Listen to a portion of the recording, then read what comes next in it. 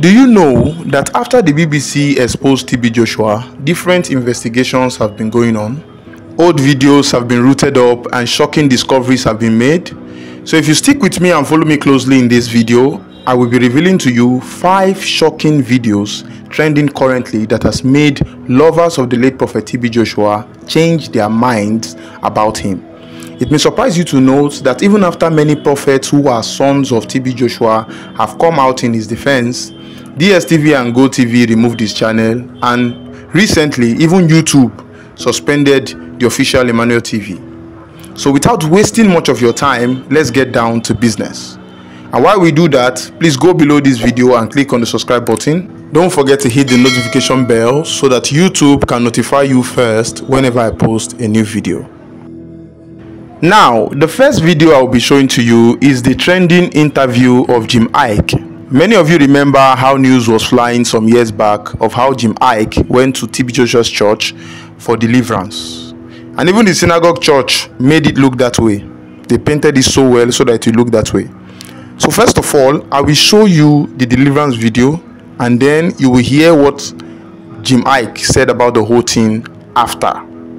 Let's go. What am I doing? You're too small. I'm not going anywhere. He's too big. He's too big. He loves God too much. He's too wealthy. He's too big. If I let him go, where will I go? What do you want to do to him? Destroy him. Huh? I have to destroy him. It's God has kept my life. I've done everything. I've done everything to destroy him. He keeps blessing him. He's too stubborn. What are the things you intend destroying him? Huh? He will never get married. He will never get married. He will never get married. He can't love anybody. What have you done to his career? I've tried to destroy his career. He keeps rising. Every time. I can't breathe. Essayer de détruire sa carrière. I can't breathe. Continue à progresser. No. Listen. I can't let him go. He will never go. I will never ever let him go. Don't you understand? This one is the biggest of them all. This is God's glory. If I let him go, everything is gone. How are you? I'm good. In the name of Jesus, you demon, it's time you go. Out! In the mighty name of Jesus Christ. Out! In the mighty name of Jesus Christ. Out! Le déclencheur, tu vas dire, délivrance, ce jeune acteur. Out! C'est la cinématographie nigérienne. Come back here. Cet esprit qui est responsable de Look it. Come here. You say what? I can't look at you. So right now, in the name of Jesus, out! Thank you, Lord. In Jesus' name. No! Out! Okay. Come on, in the mighty name of Jesus Christ. Out! In the mighty name of Jesus Christ. Out! So people thought that the whole synagogue thing was a stunt. No, it wasn't. Yeah. You know, that is part of why I withered. I didn't only, when Orthodox medicine failed us, I mean, from Luton, I took my whole family to India to be with my mom, and then she started getting better. This is the light of your life, Mom, for crying out loud. I'm not going to wager it for theatrics, for melodrama. And at some point, an offer was made from there to take him there by a senator friend of mine. He said, so I refused. Right. So, you know, my sisters, you know, when you're in a family, so they had a meeting plus my dad said, if anything happens to my wife is on your head. The pressure was too much. I said, okay, I want to go. If they will save her, I will go. So they told us put her in a hospital. I'm telling you this thing, how it works. If they want to refute it, let them come back. We put her in a hospital close there. And I went there was a presidential suit I was accorded. When I went there, I'm like, okay, let's get started with this. And they said I must come down to the service. I said, I don't have to come down to the service. You people promised me, like, does God need me to, you know, yes, I'm skeptical. Yes, I've shown people a great degree of cynicism, but do it and they make me a believer. Yeah. I will live in this church for 2 years if you heal my mom. So after a while, again, the meeting, like, you need to come down. I remember I was in there. My sister was behind me when this guy came. I was doing stuff. When they crossed me, I chuckled. Which guy? The guy, well, not him. Okay, some other guy. He didn't conduct it personally. Right. One of the yes, that I chuckled. My sister said, stop laughing. This thing is serious. I don't want them to see you laughing. Then he came back to me. My brother, I don't know what happened after that. This world is deep. There's a certain spirituality I've come to understand about this world that is way beyond us. What happened, I don't know. I saw the video, I said, that's not me, but that's me. My brother, you must understand that I am not an island of knowledge. I've done my part. But the one thing that is of a truth that you can take to the bank is that till I die, I'm the true son of Gladys. And I will never, ever waver her memory and her legacy by telling a lie. I've said it time and again, if everything I'm saying is not true, let somebody come out, show proof that you gave me. How much are you going to give me that I've not seen? To play with my mom's life? My mom was lying in a hospital in a coma. And then they're saying I'm playing theatrics somewhere. So what killed me was that they didn't touch her. He didn't touch her all through. He never saw her eye to eye. Really? Just after that drama, all they were fixated on was hate, was it dead. And I said, okay, I've suffered. I think my career has even ended. Can you heal her? That's one man. Yeah. And he never touched her. It was always one story and another. We were there for 2.5 weeks. Now, we move to the second video.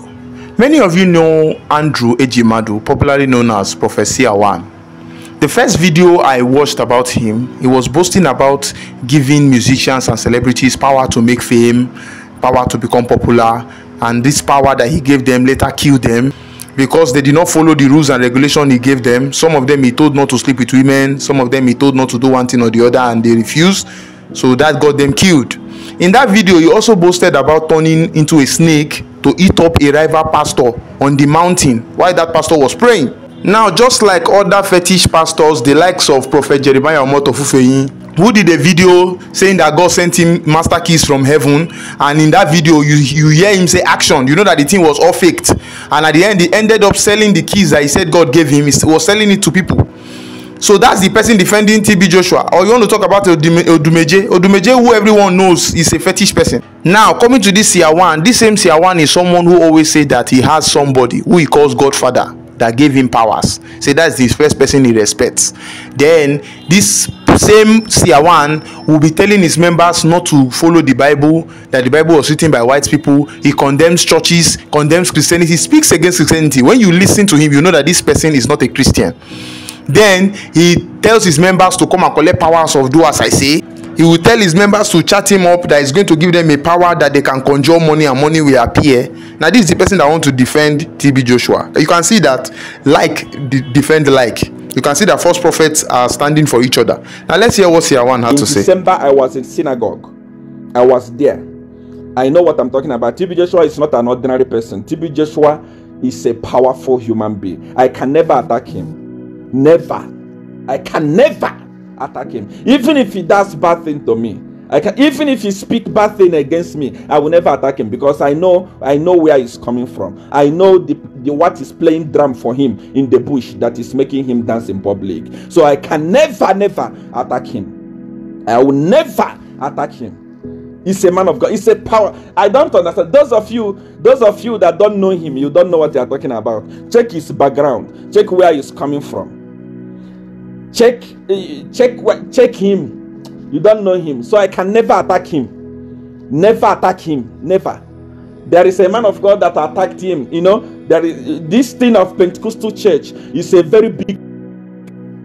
Pentecostal is a very big problem. There is one man of God that went to visit him one day, and he was praying in the mountain. He invited the man of God to the mountain. As they were praying, the man of God came back to South Africa here and said, I went to TB Joshua mountain. I saw him with a snake. I saw him playing with a snake. I saw him cuddling a snake. That man of God died of cancer. Hello? There are people you cannot play with. TB Joshua is one of those people that you cannot play with. I know where he's coming from. I know what I'm talking about. Now we move to the third video. After the BBC documentary on TB Joshua's church released an old video recorded when Ajoke Gospel Joshua was young. The video showed how the late TB Joshua was narrating how Ajoke was dropped in front of the church by an unknown person and showing a very convincing police report. In fact, different type. When I watched the video, I noticed that a lot of things was fishy, and the video is currently showing in the background. I noticed how TB Joshua was condemning adopted children, warning people not to adopt children, which looks strange to me for somebody who they say is a loving father who loves children. And also in the video, I noticed how they found Ajoke the day they said they found the baby. The baby was crying and struggling for a while TB Joshua was holding the camera and recording the crying child. Even me watching the video, I felt like carrying the baby. I wonder how TB Joshua was able to record that video, seeing the baby like that. Now, after that video came, many were saying that Ajoke is not TB Joshua's child. But after noticing the striking resemblance between Ajoke and TB Joshua, and after watching a video I'm about to show you now, many people changed their mind. Now, I've heard of another old instance that every member in church said this child was abandoned in the church. But later, we later heard that that child was not abandoned in the church, that the mother of the child also even came to synagogue and told the disciples that that child belongs to TB Joshua, the mother of the child. And TB Joshua said, so he dismissed it as a mental case. But that child stayed. As if he did not know the woman before. The woman was selling something for TB Joshua, which I don't want. She had been selling something that TB Joshua liked. So they were very close. According to what I heard, the woman got pregnant. Then TB Joshua threatened the woman as not. But later, I don't know how they agreed that the woman should drop the child in the church, that he will come and carry it. So they did video coverage of this is the child. It was abandoned in the synagogue.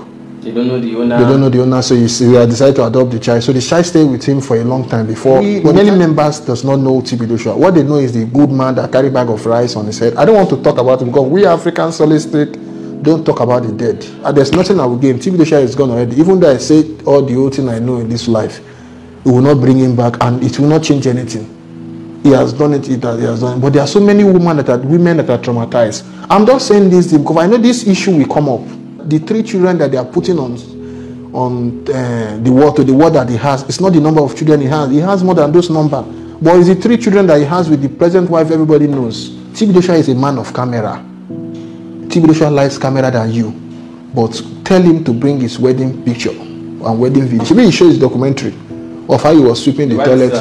The wife has never denied this, that they are properly married. They are not properly married when they gave birth. They might be properly married now because of maturity has come.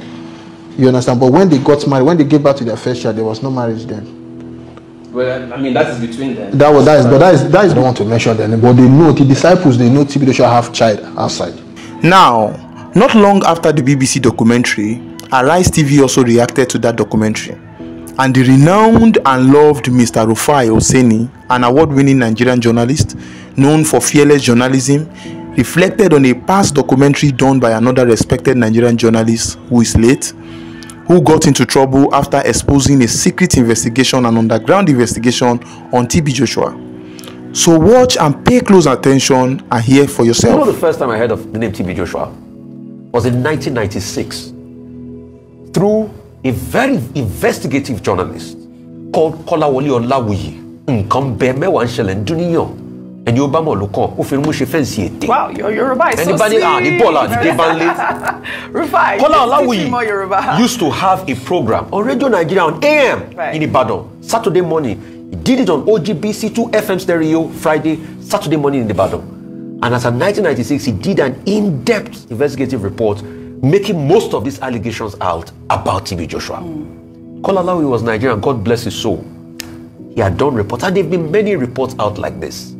What you will just say is, yes, because of the BBC stature, because they have more influence capital, and the likes of Kolawole Olawuyi, they were independent journalists, they got it out there. What is most important is, it's an indictment of us in society that for all these years, we did not have an independent investigation to be able to verify the veracity of all of this story being told. And that's what the church should subject themselves to now, to be able to get all the parts. I mean, we've had people that, like Ajoke stated the case of a pastor, that after their death, they were found guilty and the church made amendments. Now, the last video I did on TB Joshua, which has over 50,000 views, I was able to tell you the possible source of power of TB Joshua by the gift of discernment, not knowing I was actually telling you the truth. I want you to watch this video that I recently discovered, where Guru Maharaj was talking about TB Joshua's source of power and what killed him. I want you to watch that video attentively, listen attentively to Guru Maharaj, and what you will hear is going to shock you. TB Joshua was okay. But don't forget, there was a case. When I was detained in the Nigerian Correctional Center in Iyke, I met 2 of his disciples who claimed that they started the whole mission with him together. But when they demanded for something, that look, they want to go, he arrested them. And so I called the chairman of the Human Rights Commission Nigeria, based in Lagos, who is now a king in Iyke. Iyke, forgive me. That look, Papa, you have to look into this matter. Now he went. He met the Oba of Ikotuigbe. The Oba said, among others, that look, Mati Omodeni told by Leyen, Oman Shebi Oma, Amaleni o, Agbara Tide o, Kiwoju Enyo. Which means that when he first got there, he could listen to people. But now that the population is increasing, he doesn't. Eventually he went and came back. So what I did, Hello? not do so for anything. I did that as a father, for the 2 boys to be free. Yes, I did. The brothers are alive now. Even they are operating their churches. I did not say don't operate your church. Don't call Jesus. No. Jesus said in the Bible, when they asked him, Father, people are going their way. He said, leave them. When the time comes, they will know their father. Even in the case of Income Bay, there's a program director. Yes. Olawuyi. Olawuyi. Yeah, I intervened and said, dude, there should be no fight. Why are we contesting? But because in the absence of the light, everybody, Muslim is fighting Christian is fighting this and that. I came out. But Olawuyi, I don't know, he made a mistake by abandoning the far oracles that he was using. That's why he got caught up. Jerry, that made so many things to go wrong. In fact, I did ask. And not only that, I must say it here because I'm a father, and I have to say it because it is affecting the lives of so many Nigerians, particularly the Atlantis children. In Batiyawo Chief Mko Abiola, Tunle Tunfekpa, Olosi Odo TB Joshua. Instead, because of wow, you need a power, divine power, spiritual power. Inshallah, fi Bíbélì pa orí ẹ̀ pé ó ti wà okay. Bó ṣe pa màmá ẹ̀ ni bẹ́ẹ̀ pé orí mi ni ọba tí lè pa yóò sá lọ ni torí wọ́n ní pé tí ìmọ́lẹ̀ bá dé òkùnkùn yíra padà ní Bíbélì ó sọ pé mo wà pẹ̀lú yín kò sí tó lè ṣẹlẹ̀ màá yè lórí pé I am free. I'm not against anybody. Why should my life to be taken away? So all those things put together, you know, there are many other people who have with him. And then when he came to the point of touching people's head and rolling on the floor, I said, no, Baba, you are going too far. In Europe, in America, they won't hear. Tell them that you are using African power. That's why it's happening like that. Don't deceive. They are not happy that you are performing wonders in Ifa, Ogun, Oya, Shango, and you are giving the credit to Jesus. You can't do that. Only so they're not sure Joshua was using African powers. But no, that's it. That's it. To grow, get to university, be a minister, a governor, and I, your father, will be in a tattered house. The whole world will what? Will swear on that child. Those are the reasons that he departed like that, because he did not prove that the power he's using is African. Now, if you were listening attentively, if you were listening to Guru Maharaj word for word, you will notice that Guru Maharaj was establishing that there was a close relationship between him and TB Joshua, something like a father and son relationship. You even heard when he said, you cannot be doing all this miracle, you cannot be as great a minister, then your father, me, your father, will be like this. He was calling himself the father of TB Joshua. Now, for him to be telling TB Joshua, oh, don't lay hands on people and let them fall, you are going too far. For a man like Guru Maharaj to be instructing somebody who claims to be a man of God, you should notice that that is his source. That's why he could instruct him to an extent. That's why he could be telling that, hey, you are going off boundary. Oh, don't do like this, don't do like this. So underneath, what Guru Maharaj is saying is that I am his source. So that's why Guru Maharaj was able to instruct him. If TB Joshua is a true man of God, how will somebody like Guru Maharaj be instructing a man of God. And I want to tell you, viewers, that TB Joshua is not the only person who is using fetish powers. There are many of your pastors who are using fetish powers. I know some people will still keep following TB Joshua because the Bible must be fulfilled. The Bible says that many false prophets shall arise and shall deceive many. But if you love Jesus sincerely and you sincerely love the truth, I don't see why you will still be calling TB Joshua a man of God after this. I will leave you to meditate and ponder on what you have watched. I'll be waiting for your comments. Shalom and God bless you.